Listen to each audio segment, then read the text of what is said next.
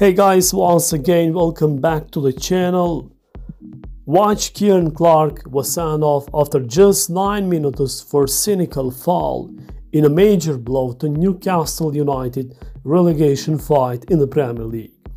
So guys, Newcastle were reduced to 10 men just 9 minutes into their relegation fight against Norwich after Ciaran Clark pulled down Teemu Pukki. It was a hard challenge, and this happened when defender cleared the ball straight into the chest of the striker and somehow knocked the ball in front of him with a clear path to goal.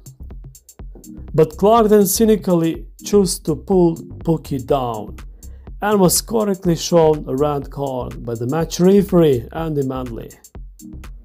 Clark's 9th minute red card is the second earlier red card any Newcastle player has been shown in the Premier League matches. The red card puts Eddie Howe's side in a risky position as they search for the first Premier League win of the season. And we have to know, guys, that Newcastle are currently last in the Premier League table. A victory would have moved them above Norwich, but the match ended in draw 1-1. Guys, thank you for watching this video. In support for channel, like the video and subscribe it for more news about football.